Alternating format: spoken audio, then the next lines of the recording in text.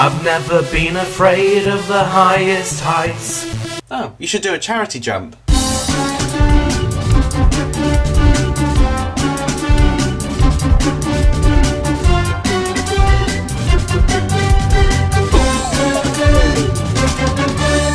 Well, hello there, teammates. I'm Tris, which means it must be tea time. A few of you recently have mentioned that maybe I should stop doing the tea thing. I can't stop doing the tea thing. That'd be like cheese without crackers. Or the sky without clouds. Or Christmas without disappointment. So I think I'm going to keep it. But this week, I don't know if you can tell, but I've had a little bit of a cold. So my voice sounds even more nasal than normal.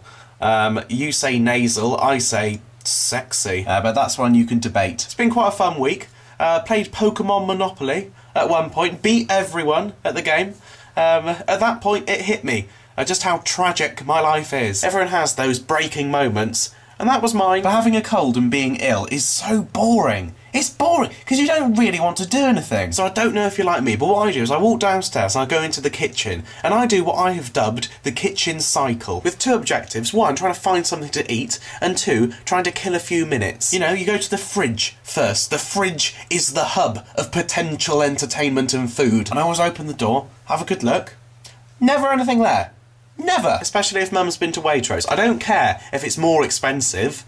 We still need food. Then I sort of go to the cupboard, and then the bread bin, if I'm feeling very desperate. I always think that's a kind of strange word, isn't it? Bread bin. Because usually you associate a bin with something you don't want, so a bread bin should be like the discards of bread.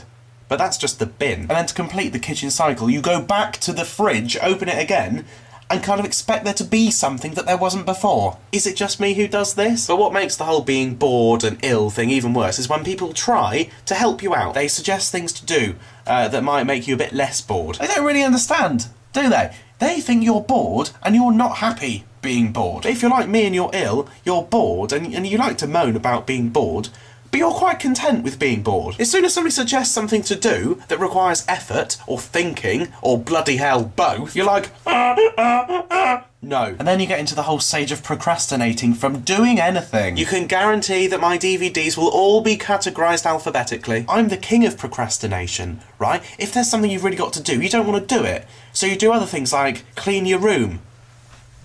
Have you seen it? Why do you think it's this tidy? Because I can't be bothered to do anything else.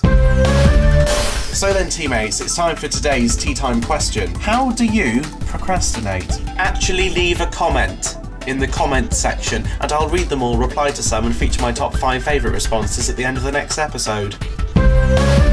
Use Tris, which means you've just had tea time. It's a tea. Thanks to Cooking with Jess for making that little video for me. Link to her channel in the doobly-doo. Anyway, I've chosen the winner of the t-shirt I was giving away last week, and the winner is Tom New TV. So I'll be contacting you, Tom New TV, you stylish bastard. So then, teammates, last time I asked you, I can't sodding remember, what was it? Oh, I don't know, I haven't checked it. I never do this. I never sodding remember. Not another advert! Damn you, channel flip! Right. So then, teammates, last week I asked you, it wasn't last week, it was a few weeks ago, but forget that. If you had a day to live, what the hell would you do?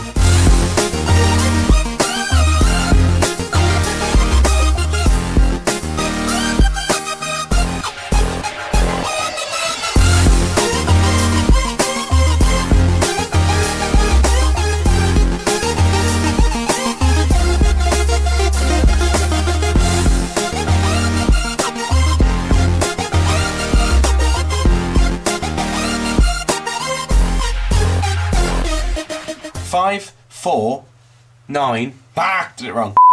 Oh.